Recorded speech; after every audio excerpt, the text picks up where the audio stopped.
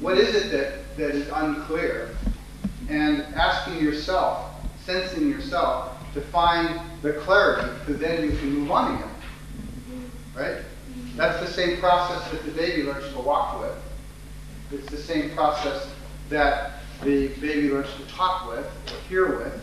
That's the way our nervous systems, our human systems, are organized to learn.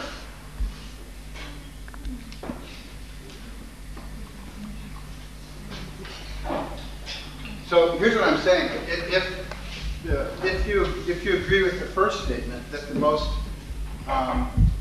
profound, practical place for human beings is the edge of their learning, yeah?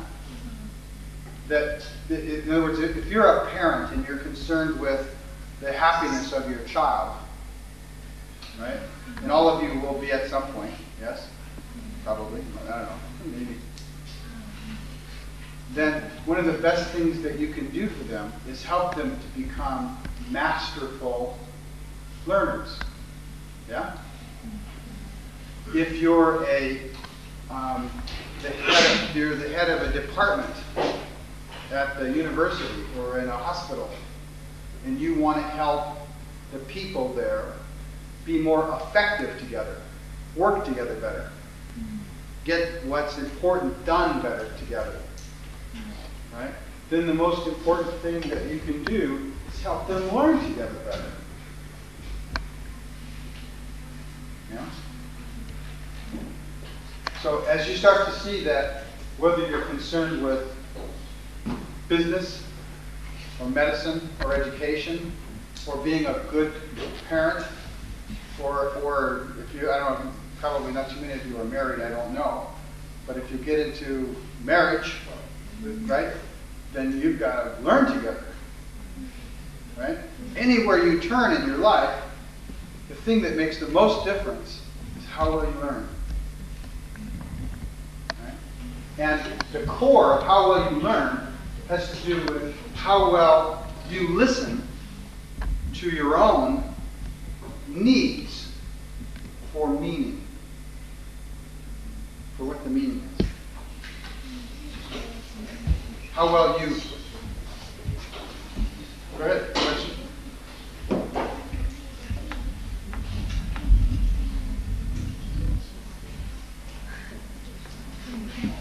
Right.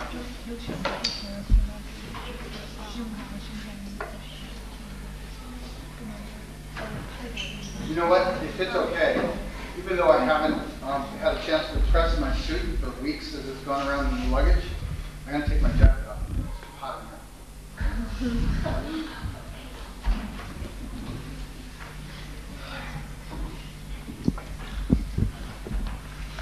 Now,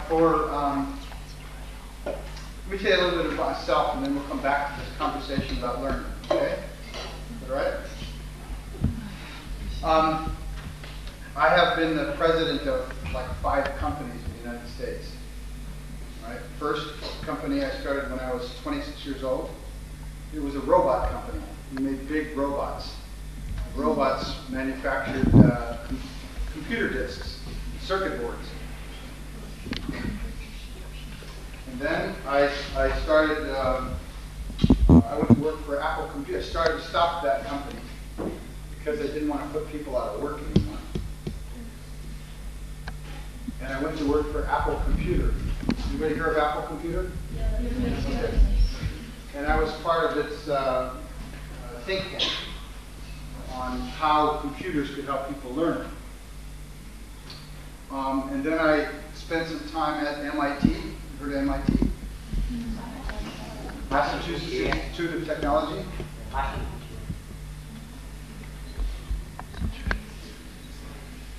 And then I formed a couple of companies, software companies, that made software for how businesses learn, organizations learn. One of which is very successful today, called the Two-Way Corporation, which is being used by most of the Fortune 1000 companies in the United States. So I spent a lot of time in my life thinking about this thing we've been talking about, learning. how to help people learn better. Because I really believe that there's nothing that's more profoundly practical than turning up the knob on how human beings learn. It's better, it's helpful for a country, it's helpful for a city, it's helpful for a business, it's helpful for a university, it's helpful for a family. Turn up the learning and it helps them. That's been my belief. Okay? So I've shared with you a little bit about this, what I call the process of processing, this core process of learning. The reason that this is important is, this may be a little hard to understand, but I'm going to try it. Please raise your hand or scream or shout or stomp your feet or whatever you got to do to let me know when you understand or you don't understand. Okay? You want to go further into something. What I'm talking about, right? Hello. I'm David.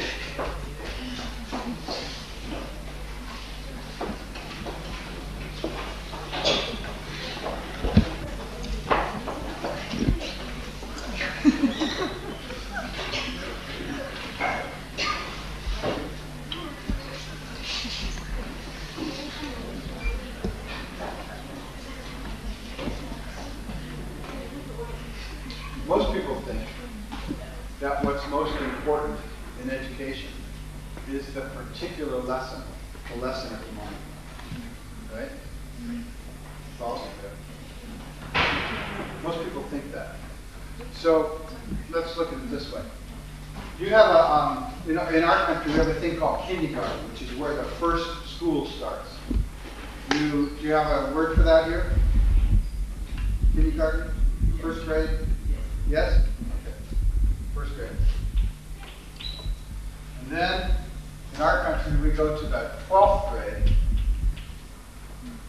which is the end of high school. And then some people go on from there to university. And then some people even go on further to become professors and so forth, right? So there's this long school, lots of schools, right? Most people think that at any given time, what's most important is the particular lesson at the moment. What I think is most important is the, how do I say this? The pervasive quality. Understand pervasive? Pervasive.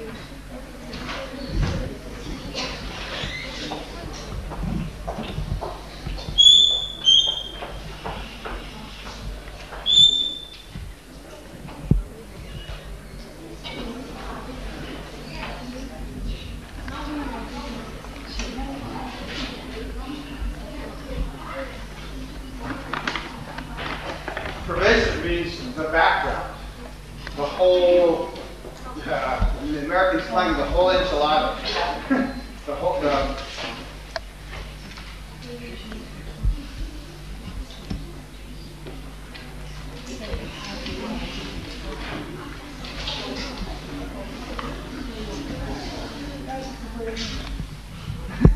Nobody got pervasive? Or do you understand that word? No. Yes? Okay. The background. Yeah. Okay. So, here's the thing. As we said, little kids learn by disambiguating the stutter on the edge of walking and talking and moving. Right? And the same is true about learning, sending our minds into knowledge. Right? But we get put into situations where hundreds and thousands of times we're in a classroom like this, and somebody says something which causes us to have meaning, which causes us to be uncertain or curious, right? Uncertain or curious, that you don't do anything